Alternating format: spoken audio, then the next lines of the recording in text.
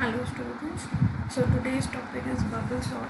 Now again sorting is used for uh, arranging the elements either in ascending or descending order, right? So how bubble sort works, first we see the logic. यहाँ पे हमें कुछ नहीं करना है, this is a simple sorting. The first element is compared with the next element always, and if the next element is less than the first element, then it gets swapped. After that, this element, the first index element, get compared with the next element, and if the next element is also less than this element, then again it gets swapped. यहाँ पे देखिए 5 is compared with 4, 4 is less than 5, so 4 और 5 को हमने swap कर दिया. Next 5 is compared with 3, 3 is less than 5, तो 3 और 5 को हमने swap कर दिया. 5 is compared with 2, तो 2 is again less than 5, so 2 और 5 को हमने swap कर दिया. 5 is compared with 1, 1 is again less than 5, तो हमने 1 और 5 को भी swap कर दिया. तो this whole is basically the one iteration. ये हम सिर्फ एक इटरेशन की बात कर रहे हैं जिसमें हमारा एक एलिमेंट जो हमारा 5 एलिमेंट है ये हमारा सॉर्ट हो जाएगा. सो आफ्टर दैट जब हम नेक्स्ट इटरेशन में आएंगे तो सिर्फ हमें इतने एलिमेंट्स को सॉर्ट करना है, राइट? सो ये हर इटरेशन में यही लॉजिक हमारा वर्क करेगा. साइड बाय साइड हम प्रोग्राम को देखते हैं. Now first you have to initialise the variables and the array elements को आपको स्कैनफ करना पड़ेगा या फिर आप डिक्लेयर भी कर सकते हो यहाँ पे एलिमेंट्स को, जैसे भी आप चाहते हो. Then the main logic is this. Now the main logic says i is equal to 0, i less than n-1.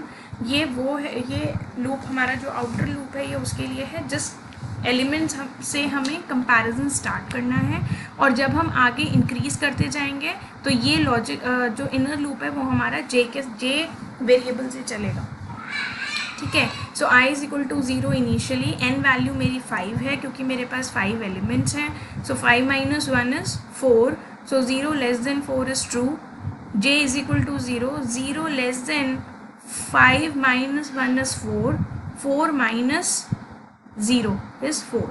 यहाँ हमने n-1 माइनस आई क्यों करा है ये थोड़ा समझने की चीज़ है यहाँ पे, क्योंकि जब हम लास्ट में जाते जाएंगे तो वहाँ पे आप देखेंगे कि हमारा कम होता जा रहा है. अरे देखिए जैसे फर्स्ट में हमने यहाँ तक करा तो अब मुझे ये लास्ट एलिमेंट मुझे सॉर्ट करने की ज़रूरत नहीं है, मैं सिर्फ इतने एलिमेंट्स को सॉर्ट करूँगी. इसी तरीके से जब हम सेकेंड इटरेशन के लास्ट में आएंगे तो ये दोनों एलिमेंट्स मेरे ऑलरेडी सॉर्टेड हैं, अब मुझे सिर्फ इतना एलिमेंट सॉर्ट करना है, राइट? सो इसी लॉजिक को देखते हुए हमने यहाँ पे लगाया है n-1 माइनस जे. फर्स्ट इटरेशन के लिए हमें 4 तक जाना पड़ेगा क्योंकि हमारा अभी तक कोई भी एलिमेंट सॉर्ट नहीं है. सो इसीलिए हम 5 माइनस 1 माइनस 0, तो 4 तक जाएंगे. Now again 0 less than 4 is true. a of 0 greater than a of 0 plus 1. तो ये हमने कंडीशन लगाई है कि अगर मेरा नेक्स्ट एलिमेंट उस पहले वाले एलिमेंट से ग्रेटर है, सॉरी जो पहला वाला एलिमेंट है अगर वो नेक्स्ट एलिमेंट से ग्रेटर है तो हम उसे स्वैप कर देंगे. ये मेरा स्वैपिंग का लॉजिक है. सो यहाँ पे क्या हो रहा है, a ऑफ 0 मतलब 5, a ऑफ 0 मतलब यहाँ पे इनिशियली देखिए a ऑफ 0 मतलब 5 greater than a of 0 plus 1 which is 4. a of 1 मतलब a ऑफ 0 ग्रेटर देन अगर है a ऑफ 1 से, 5 इज़ ग्रेटर देन 4 अगर है तो ये मेरा स्वैप हो जाएगा.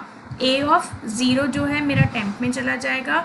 a ऑफ 1 पोजीशन पे 1 पोजीशन वाला एलिमेंट मेरा 0 पे चला जाएगा, 4 मेरा 0 पे शिफ्ट हो जाएगा और 5 मेरा 1 में चला जाएगा. तो यही हमारा हुआ है यहाँ पे. 5 जो है वो 1 पोजीशन पे चला गया, 4 जो है वो मेरा 0 पोजीशन पे चला गया, ठीक है. इसी तरीके से नेक्स्ट ये लूप इंटरनल लूप मेरा फिर दोबारा रन करेगा बिकॉज j प्लस प्लस होगा यहाँ पे. अभी मेरा ये कंडीशन फॉल्स नहीं हुई है. सो j प्लस प्लस जब होगा तो it will be 1. Now 1 less than again 4 true. So a of 1, अब मैं देखिए यहाँ पे किसको कंपेयर कर रही हूँ, a ऑफ 1 को. मतलब अब हम ये फर्स्ट पोजीशन वाली वैल्यू को हम कंपेयर करेंगे, ठीक है. सो a of 1 greater than a of 1 plus 1. तो 5 will be compared with 3, right? 5 will be compared with 3. So 5, if 5 is greater than 3 then again it will get swapped. तो ये swapping का लॉजिक है. तो ये स्वैप वर्क करेगा, तो 3 मेरा फर्स्ट पोजीशन पे आ जाएगा, 5 मेरा सेकंड पोजीशन पे आ जाएगा। ठीक है, अगेन J प्लस प्लस, तो J विल बी नाउ 2, तो J 2 होगा, तो अगेन 2th पोजीशन से हम स्टार्ट करेंगे क्योंकि ये ऑलरेडी हम कंपेयर कर चुके हैं। सो J हम 2 पोजीशन से स्टार्ट करेंगे, तो 5 इज नेक्स्ट कंपेयर्ड विद 2, तो A of 2 greater than A of 2 plus 1 is 3। सो अगर ये कंडीशन मेरी ट्रू है, yes it is true because 5 is greater than 2, so again it will get swapped, तो 2 मेरा सेकंड पोजीशन पे आ जाएगा और 5 मेरा थर्ड पोजीशन पे आ जाएगा, right. Similarly now J plus plus, when J gets plus plus, so it will be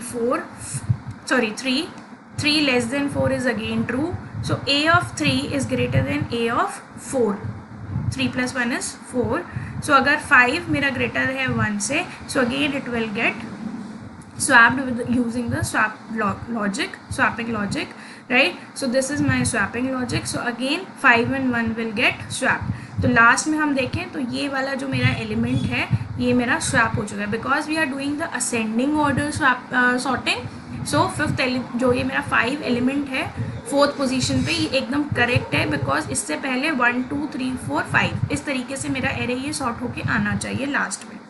जैसे ही मेरा J जो है वो 4 होगा, सो 4 लेस देन 4, ये मेरा 4 था ऑलरेडी, 5 माइनस 1 माइनस 0 4 था, 4 लेस देन 4, तो ये कंडीशन मेरी फॉल्स हो जाएगी। जब ये कंडीशन मेरी फॉल्स हो जाएगी तो ये लूप मेरा एग्जिट कर जाएगा। जब ये लूप एग्जिट कर जाएगा so it will go up to the outer loop. अभी इनर लूप एग्जिट करा है, आउटर लूप एग्जिट नहीं करा है, तो इन आउटर लूप में जाएंगे, आउटर लूप में करेंगे तो यहाँ पे I मेरा 0 इनिशियलाइज था, तो यहाँ पे ये हो जाएगा 1, तो 1 less than 5 minus 1 less than 4, so it is again true.